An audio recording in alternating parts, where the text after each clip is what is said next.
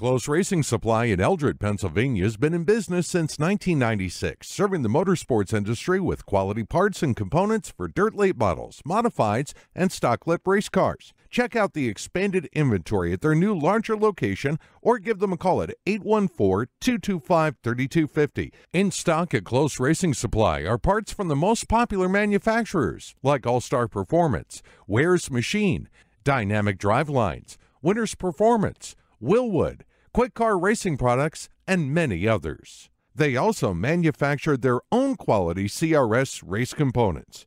Check out the website at closeracingsupply.com or follow them on Facebook. Get up on your feet as we salute you with the Insinger Performance Modifieds 4 wide.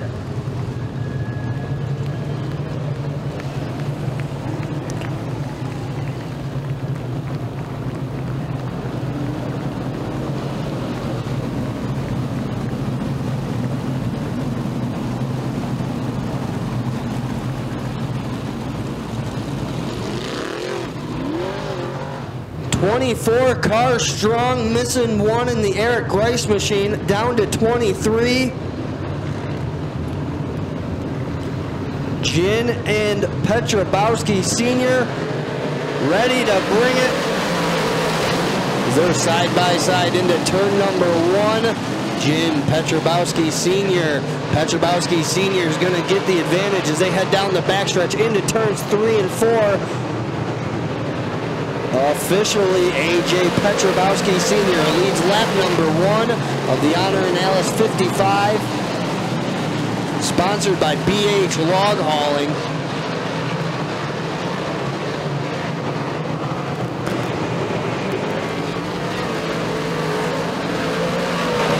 Tanner Van Doren, youngster from the Syracuse region, looking underneath the 84 Coots as yellow is out.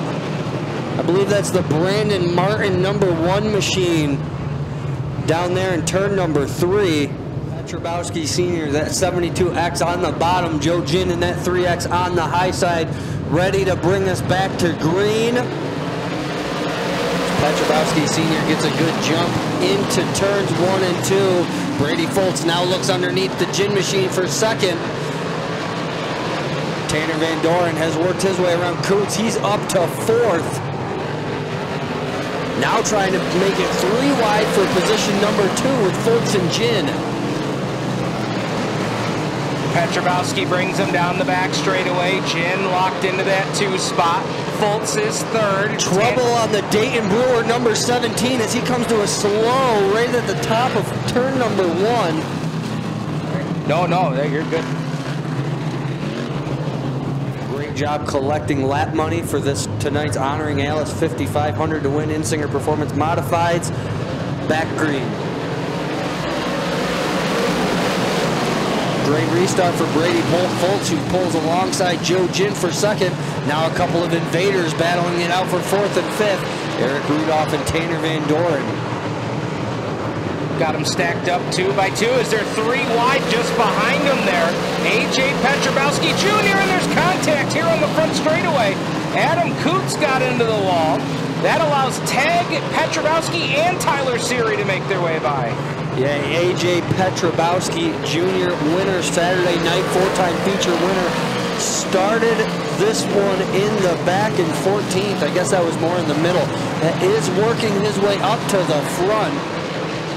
Side-by-side battle right now between Tanner Van Doren and Eric Rudolph. Van Doren beating the doors off the cushion in 3 and 4 for whatever it's worth. Holds on to 4th, now going after Brady Fultz here for 3rd. 3 wide battle for position number 3 as Dgien starting to pull in the Potrzebowski Sr. machine. Here on lap number 7.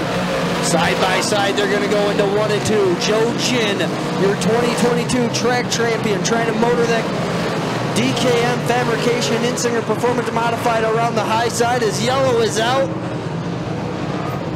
Yellow is out, I believe, for the 22 of Gil Tegg.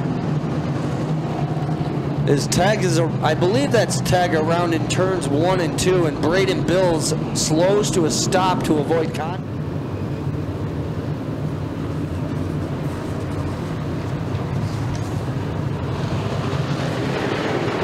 Dgien here off of turn 4.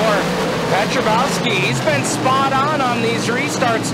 And Dgien, oh, look at him, 3 wide for second. Here comes Tanner Van Doren. Tanner Van Doren puts it down on the bottom, pulls alongside Brady Fultz for position number 3 as we got Cartwright around in front of the field. Ron Cartwright around in front of the field, got him stacked up like cordwood behind him.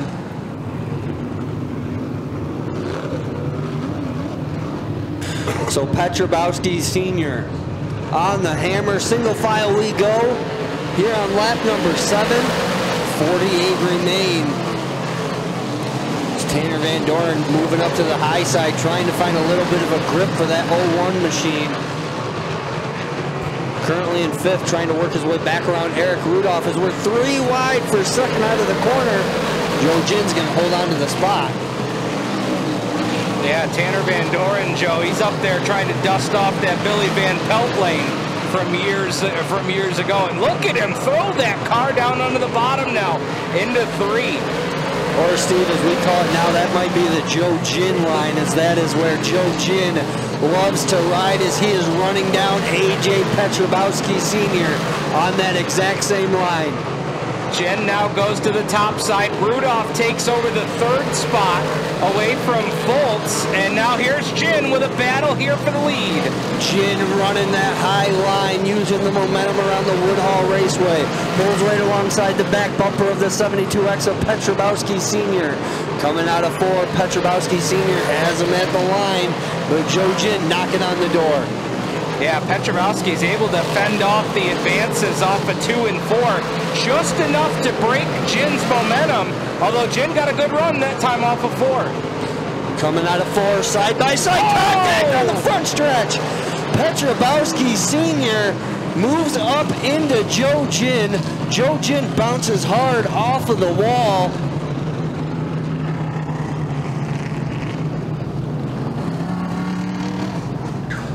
So Dgien making a pass for the lead. Potrzebowski Sr. moves up to block. Dgien goes into the wall. Yeah, tough luck early on in the season, but coming off of a 3rd place finish this Saturday, 2nd place finish a couple of weeks ago. We're back green. Potrzebowski Sr. leads the field down the front stretch into turn number 1. Tanner Van Doren quickly moves up to the high side, trying to work his way around Brady Fultz.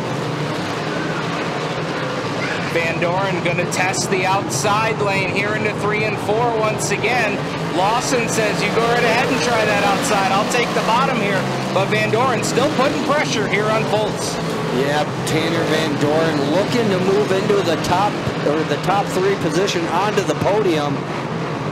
But out front, AJ Potrzebowski Sr. continues to lead the way. Tanner Van Doren may have officially got by Brady Fultz here on lap number 13. But heading down the backstretch, he's going to pull that 01C machine around the 88 as they head into 3 and 4. And that might work right now for Van Doren in the 01, but I question how long can you do that in a 55-lap race? If he's got hard tires on, yeah, he could do that all race long. But I suspect that starting this up as far up front as he did, I suspect he's not going to be able to do that for very long and make those tires last 55 laps.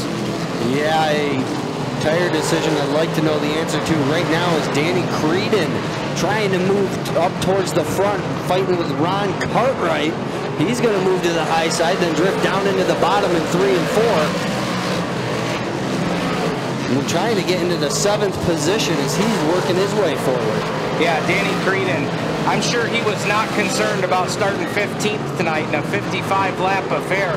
He's going to quietly pick his way through the field, and that's what he's done right now to get himself to the 8th spot, trying to track down Cartwright, as we've got a car in trouble on the top of 1 and 2. And it's Tanner Van Doren.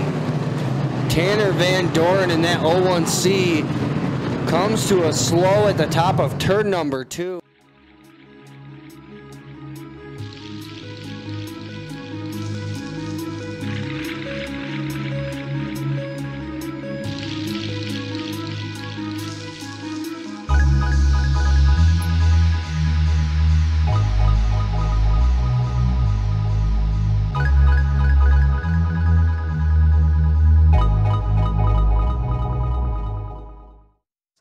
Is Potrzebowski Sr. ready to lead the field back to green here on lap number 17.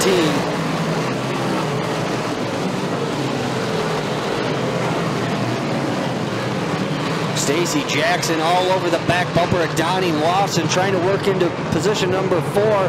Moves that BH log hauling number 2 up to the high side. Dropped a drive shaft out of that machine on Saturday. Got that all fixed up. He's trying to work his way towards the front.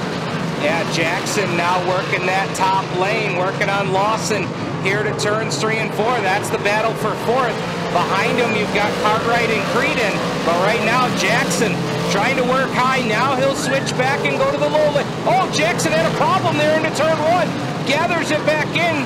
Cartwright made a little bit of contact, and now instead of a battle for 4th, it's a battle for 5th.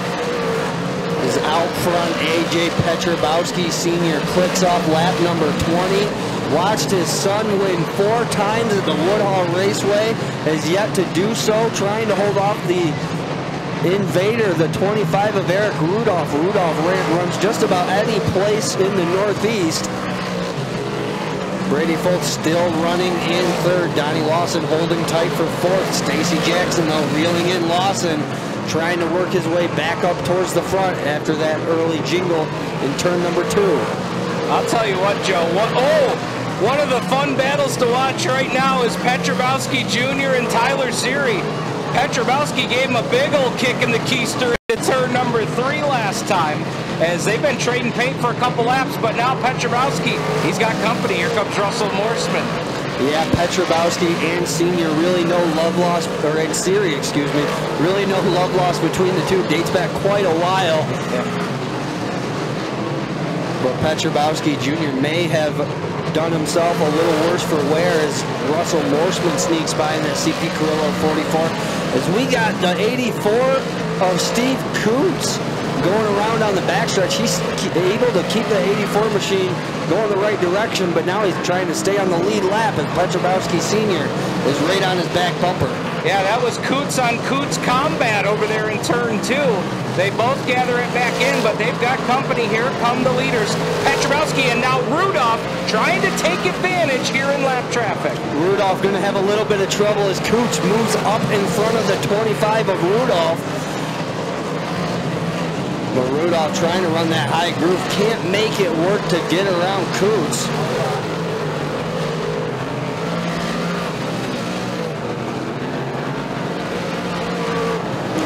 Now around goes the 82 of Wally Wade. Hard contact with the Adam Coots 84.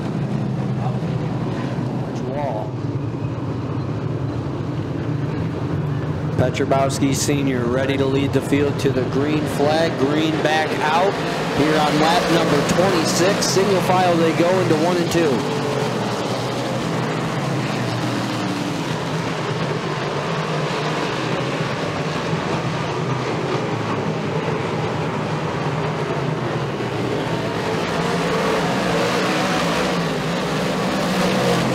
Potrzebowski leads through. Oh, contact there going into turn number 1. It's Cartwright and Creeden.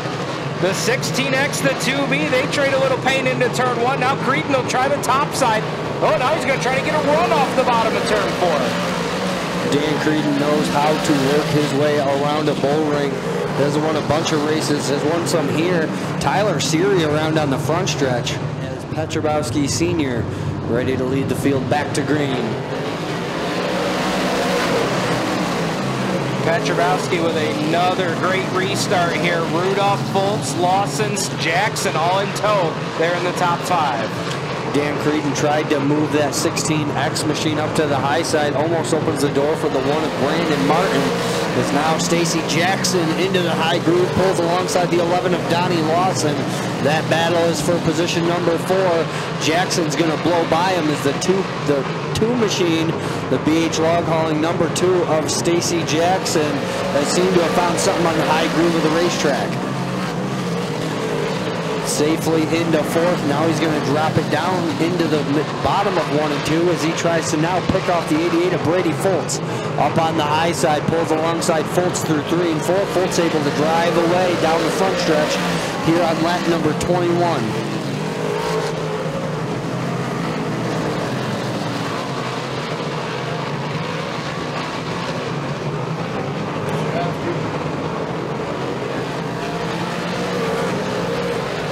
Stacy Jackson was running that high line, had a run on Brady Fultz, got a little bit too high in 3 and 4. Fultz able to pull away once again, but Stacy Jackson continues to try to close the gap, running that high groove. And Joe, I think it's going to take a long green flag run here. He's going to continue to try to make it work here as he goes down to the bottom of 1 and 2. And let's see, does he go back to the top at 3 and 4? Looks like he's going to. Yeah, Stacy Jackson seems to have a faster car than Brady Fultz, but cannot motor his way around the Edison Eagles 88. As Brady Fultz is just sitting down there on the bottom, not opening the lane for Stacy Jackson. So Potrzebowski continues to lead over Rudolph, Fultz, Jackson, Lawson continues to hold on to the top 5. And right there with him, Cartwright in the 2B, Creeden in the 16. And you got to wonder here, is Rudolph, is he just kind of sitting and waiting here with 20 laps to go? Yeah, Eric Rudolph, way more extra distance races under his belt than the 72X of A.J. Potrzebowski Sr. Have to wonder if he's playing a little bit of possum, not showing his cards early on. We're going to let the laps dwindle down a little bit and then maybe make a move. And for Potrzebowski, he knows who's back there now. He knows it's Rudolph in the 25. And Potrzebowski here with less than 20 to go, now 18 to go. He's going to start going into protection mode here and try to keep hugging that bottom. You saw him kind of lift off the throttle a little bit off of 4 to make sure he had that bottom lane pinched down. Yeah, I would say if Eric Rudolph is going to make a move, he might want to start thinking about doing it a little quickly, as the 72X of Potrzebowski Sr. is doing a great job getting through the corner. And AJ being real disciplined right now, doing everything he can to keep those left side tires as close to the ditch line as possible. But you can see he's really given up a lot of time on the entry to the corner. You see Rudolph eating him up on entry. That's the difference right now. Yeah, Eric Rudolph really throwing in that high mark NMCC 25 machine hard into the corner, catching the 72X of Potrzebowski Sr. as they tick off lap number 41. And you know what's different too, Joe, that I'm seeing what Rudolph is doing? Even though we're going to watch him, he's going to throw that car into the corner. Look how straight the car is. It's not pitched out sideways. That is a veteran driver right there who's run, like you said, a lot of these extra distance races. He's found a way to still have speed in the car, but not kick it sideways and just eat at those tires. Yeah, Eric Rudolph trying to work around the 72X of Potrzebowski, but he is just sticking hard on the bottom. 12 laps to go, and this one will be 11 when A.J. Potrzebowski Sr. passes the stripe this time by. And Joe, I think Fultz and Stacy Jackson are starting to turn the wick up here. I don't know exactly what lap you've got to go, but I think it's coming soon, because Fultz and Jackson have really turned the wick up on the leaders and is closed within a couple car lengths here, as we've now got 10 laps to go. Yeah, 10 laps to go in the 2023 edition of the Honoring Alice 5500 to win Insinger Performance Modified race. A.J. Potrzebowski Sr. continues to lead the field. Stacy Jackson tries to make a move to the high side, trying to find a way around the 88 of Brady Fultz. And you can even see Fultz starting to change his line a little bit. He was really protecting that top lane coming off of turn number 4. And so it's interesting, the leaders all run in the bottom lane, but it's 3rd and 4th. They got to do something different. What do they say? You got to go where the leaders aren't. And that's what they're trying to do right now. Unfortunately, it's just not working right now. Yeah, the bottom is the place to be. A.J. Potrzebowski Sr. holding hard onto that very bottom of the Woodhull Raceway, trying not to allow the 25 of Rudolph to sneak by, who's gaining on him as they exit corner number 2. And right now, Joe, Potrzebowski seeing something out the front rock screen he does not want to see, and that was lap cars side by side. Now, these cars are racing for position, but with 6 laps to go, Joe, they just might catch them before this one's over. Yeah, you can see the big right hand of John Stewart coming down 5 more times around. A.J. Potrzebowski Sr. trying to win the Honoring Alice 5,500 to win. And Stacy Jackson side by side with Brady Fultz. That's for position number 3. Fultz able to power on by on the backstretch. Yeah, that was the best run that Jackson's had on the top side of 1 and 2. It didn't quite pay off, but he's going to keep trying it here. With 4 laps to go, he's going to give it everything he's got here. It is a little bit better, but it's still not enough to get him around Fultz. Yeah, 3 laps to go. Not sure if they will catch the 7 of Brian Doolittle. Oh, look at the run Jackson got. Jackson, good run out of turn number 2, side by side with Fultz. Parallel sticks in the air. A.J. Potrzebowski Sr. 2 more trips around, trying to win a cool $5,500. Rudolph going after. Oh, Jackson, a big push into turn 1, and he might be in trouble, Joe. Trouble on the BH log hauling number 2 of Stacy Jackson. A.J. Potrzebowski Sr. ready to bring him back to green, coming out of 4. 2 laps to go. Another dynamite restart there for Potrzebowski. That has been his bread and butter all night long, and now he'll take 3 car lengths to turn 3.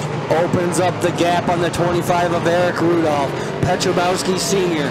picks up the white flag, has yet to visit Pepsi Victory Lane in 2023.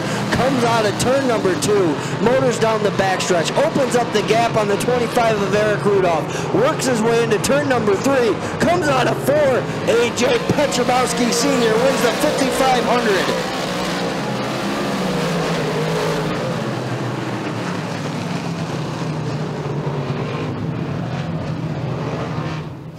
Done climbing up out of the car, A.J. Potrzebowski Sr.